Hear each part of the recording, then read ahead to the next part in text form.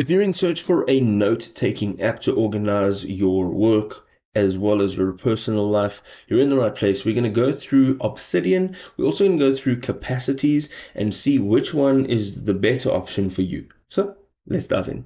Obsidian is a versatile and powerful tool for creating interactive and immersive experiences. It's known for its ease of use, its flexibility, and extensive community support. With Obsidian, you can build a wide range of projects, from simple animations to complex simulations. Capacity, on the other hand, is another popular tool for creating interactive and engaging experiences.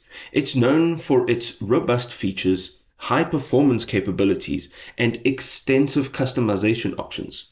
Capacities is particularly useful for building complex simulations, games, and interactive stories. So, what are the key differences between Obsidian and Capacities? Well, here's a few things that we can consider. The ease of use. Obsidian is generally considered easier to use, especially for beginners. It has more of an intuitive interface and a larger community of users who can provide support. Customization. Capacities offer more extensive customization options, making it a better choice for projects that require a high level of control. Performance.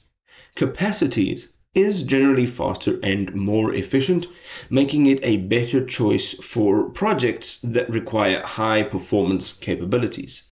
The cost.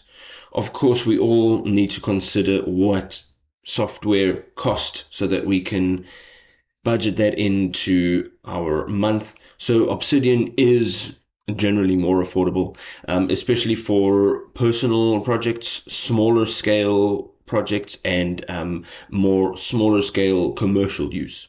Having a look at these two tools, which one is it going to be that you're going to use for your next project? Personally, I think Obsidian is better. I've been working with both these tools for a little while, and still Capacities feels like I have been putting a lot of time into it and not really learning anything. What do you folks think? Let us know in the comment section below, and we'll see you next time. Peace.